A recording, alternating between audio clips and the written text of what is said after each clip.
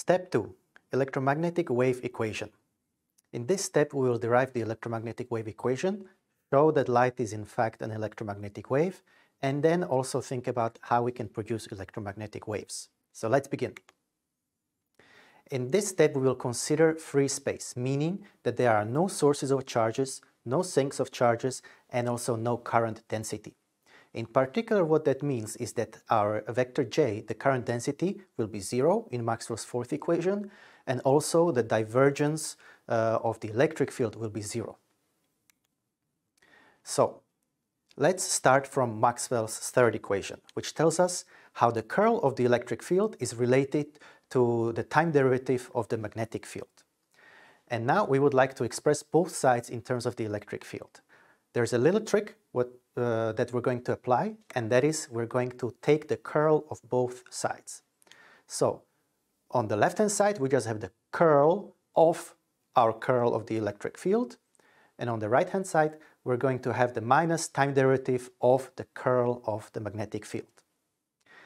But we know how the curl of the magnetic field is related to the time derivative of the electric field. So, let's just substitute our Maxwell's fourth equation. And remember that we are set in this scenario, we are considering free space, meaning that there is no current density. So we can safely set J to be equal to 0. So upon substitution, what we get is the following. We get the curl of E is equal to minus mu naught times epsilon naught times the second order time derivative of the electric field. So we are done with massaging the right-hand side. Now we have to apply some identities to the left-hand side to simplify this expression. The following identity is a very useful identity.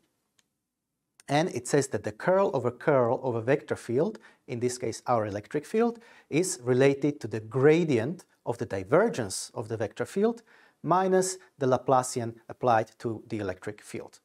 But remember, we said that we are in free space. So just like the current density J is 0, so is the divergence of the electric field. So we can safely forget about the first term because it vanishes.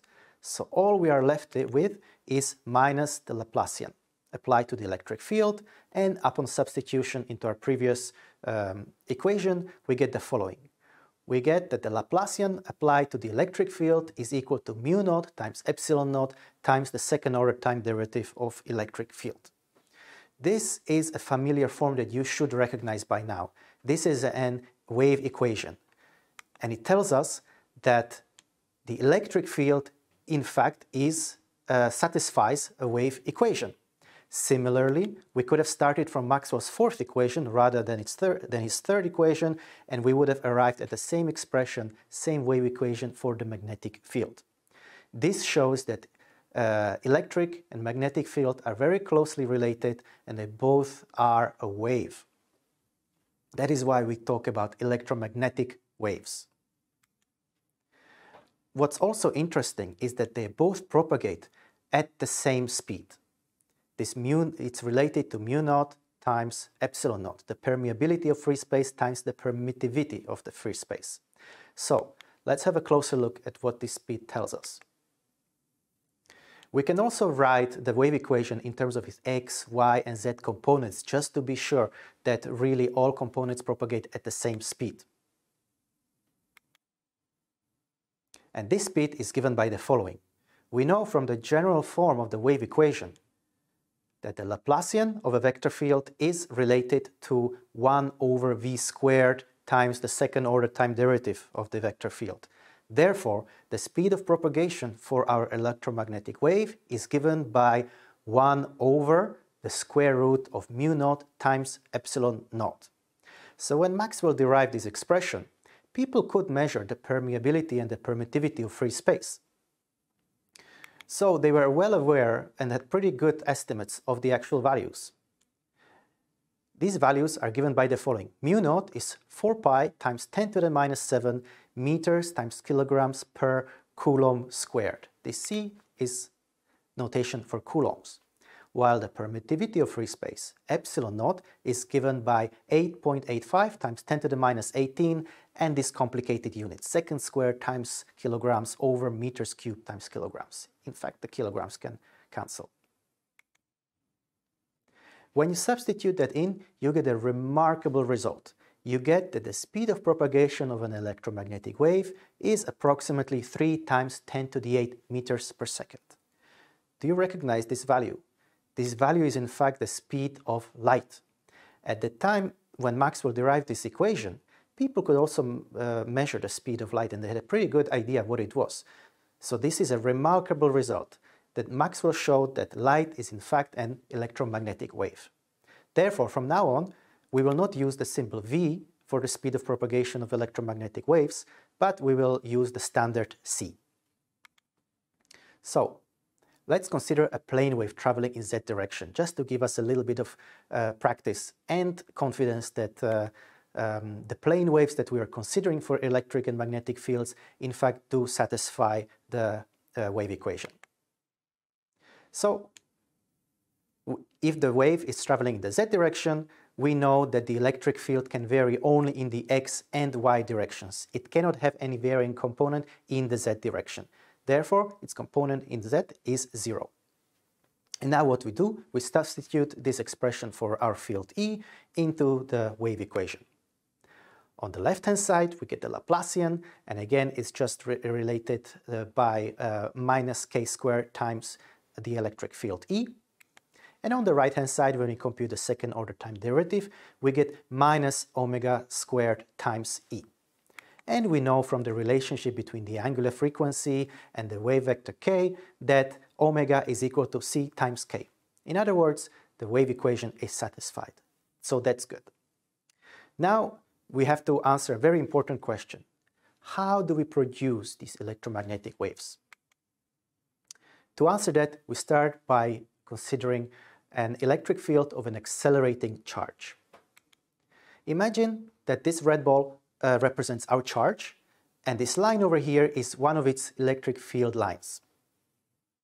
Now, when the electric field is constant, there is no magnetic field. We know that from Maxwell's equations. Now what we do is we displace our charge vertically, so we accelerate it upwards. What that does is basically it creates a kink in the electric field line. So at this position over here, the electric field line doesn't know that we have changed the position of the charge. The signal could not have propagated there yet.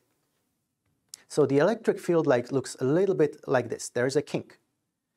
And as we move the charge downwards, we create this pulse. Now, because the electric field is varying in time, this gives rise to a constant magnetic field. Furthermore, if this change in time of the electric field is non-uniform, it gives a non-uniform magnetic field.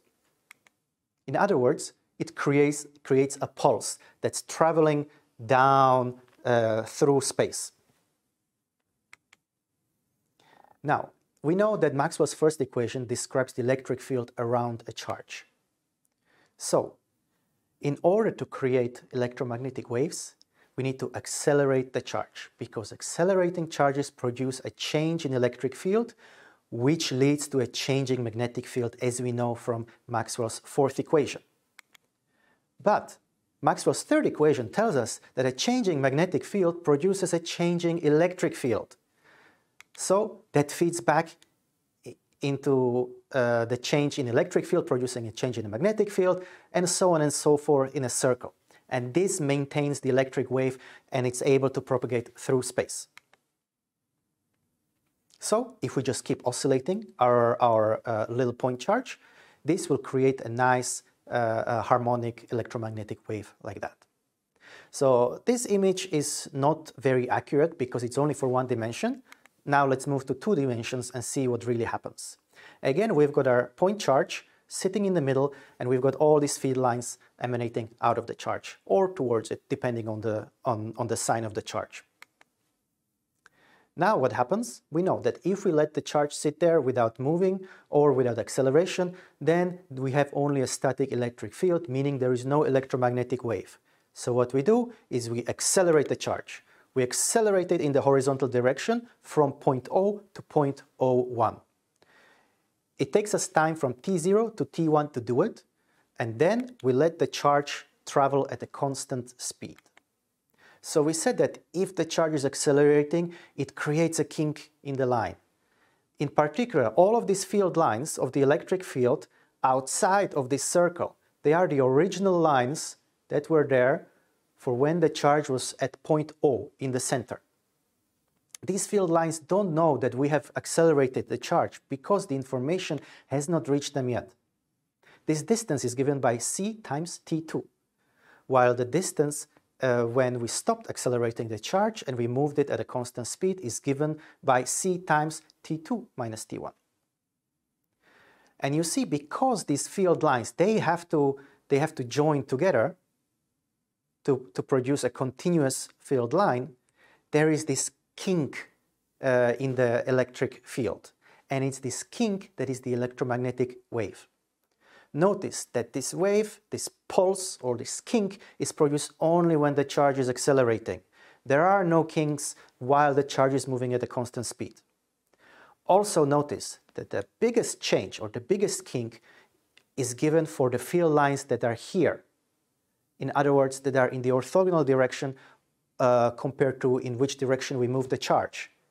Meaning that if you are looking directly at the charge as it's accelerating towards you, you don't see any electromagnetic wave. All these electromagnetic waves are only produced in a cone up and in a cone down, but not in the line in which the acceleration happened of the charge.